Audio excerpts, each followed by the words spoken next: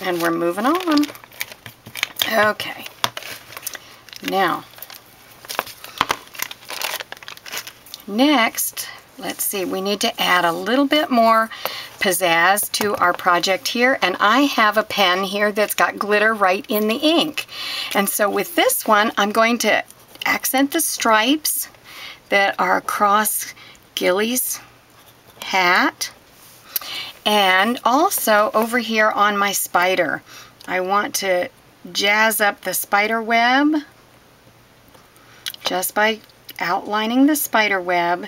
And then the spider himself, I just think he should be all glittered up. He's so snazzy. And his little feet. And it's very, very easy to add detail work with a pen. And there are different brands out there. They work really well, and they come in different colors. So you can add gold, silver. This is a multicolor. There are multiple different brands out there. There are also different glue pens on the market. Suppose I wanted to sign my name with glitter, I could do that. This is just the glue, and then I could sprinkle over my favorite color of glitter and have that done. Let's see. The last thing I want to do here is to add something that you might have seen called Stickles. And Stickles is a glitter glue. Now this already comes with the glue in it, and the glitter is actually suspended in the emulsion, and so I'm going to add this to a few places here on both of these. The only disadvantage to this is that it has to dry before you can touch it. And I'm going to use orange, and I'm going to add a little bit of yellow and bring out the colors of the pumpkin and the hat band, and you're going to see on my other ones where this is all finished.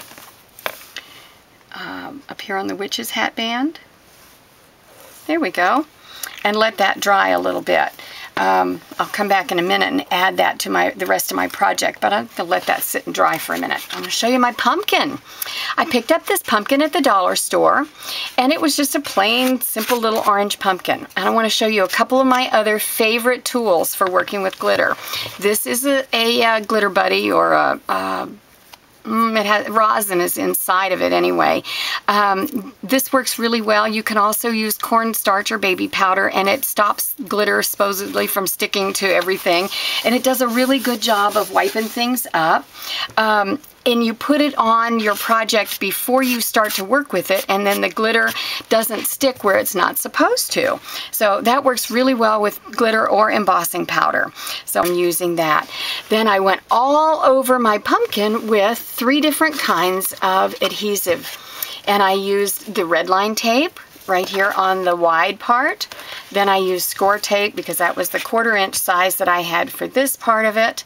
And then I used an 1/8 inch tape to put these patterns on. And in the interest of time, I went ahead and just peeled those off and used glitter and sprinkled it on. I'm going to show you just how I did that. I left this section right here for you to be able to see. And I used this gorgeous cinnabar color for my center section.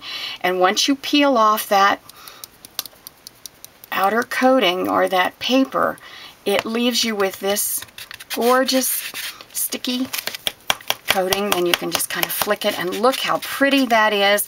Then you can go around and add your design of choice all the way around your pumpkin.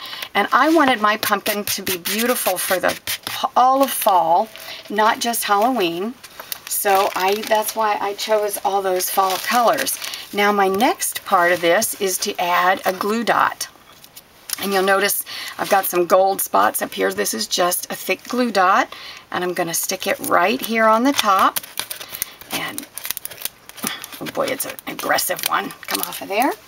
And then I'm going to come back and add this beautiful yellow glitter right on there. And don't be afraid to be real generous with it, because you're going to be able to pick it all back up and put it back in your bottle. And press it in tight. And nothing is sticky after your glitter gets on it. Isn't that cool? Okay, now what other tips did I want to share with you about glitter? Cleaning it up. because everybody knows that once you work with glitter, you're going to have it all over the place, right? Well, here's my 2 favorite tips for cleaning things up with the glitter. Number 1 is in your hardware store, you're going to find something called a tack cloth. T-A-C-K. It's around on this side of the package. T-A-C-K.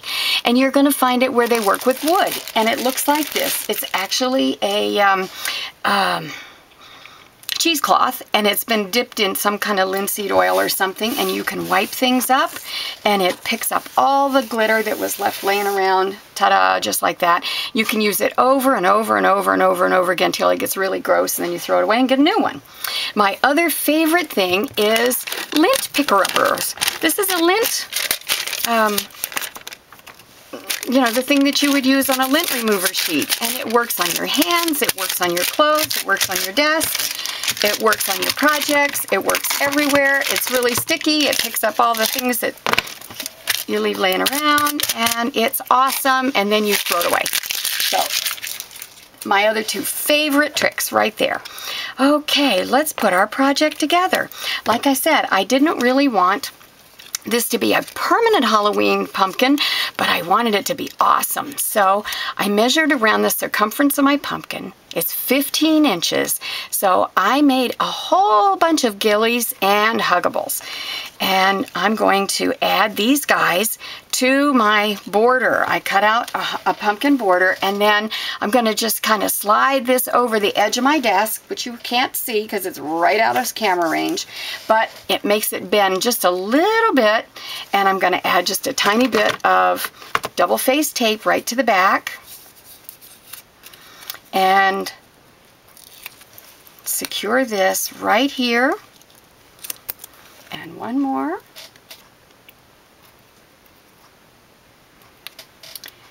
And we have a project, and it is so cute. And now we can take this banner and go all the way around our pumpkin, and he is all set. Oh, come on around. All set for Halloween. And then when I'm all finished with Halloween, he will then be all ready for Tim the Turkey. So I hope that you will make something fun and glamorous and glittery and enjoy all the new tips and tricks that you learned. This is Betty B, and thank you for coming by today. Bye-bye now.